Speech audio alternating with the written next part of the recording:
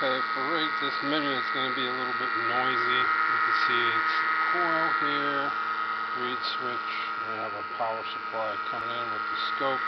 Using this Toroid as a motor driver. I'm running it 10 volts, 300 milliamps.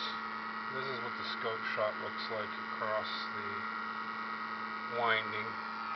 But it's running really good. I mean, for that one coil there. I'm going to disconnect this. And I'm going to show what this is doing is the reed. See if you can hear it. Click on. Clicks on right about here. And then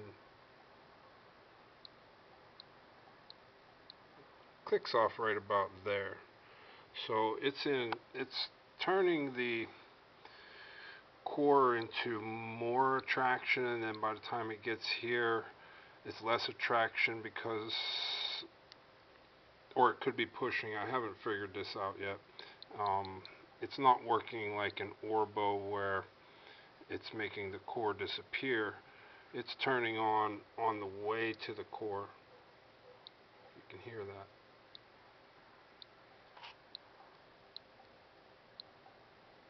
Click. So it's on to from here to here, just where it ends at the coil. It's a strange one.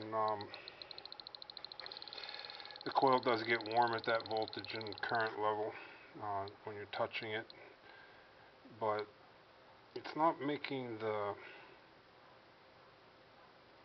I don't believe it's making the core disappear.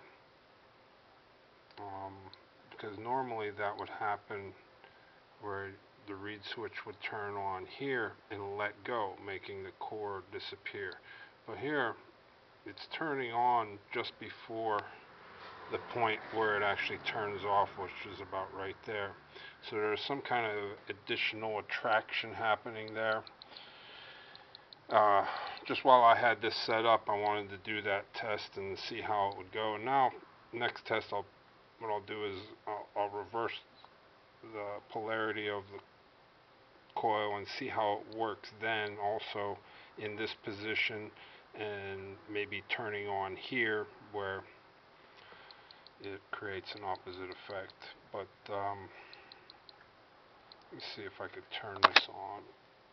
Let's see. You can see it jerked a little bit.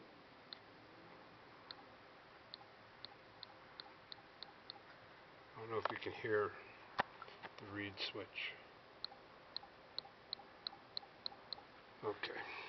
Well, just wanted to show that, sort of like an Orbo effect, but I don't think it's the same thing. I think it's actually adding more traction at that point. So, more testing, see what goes on. Alright, thanks for watching.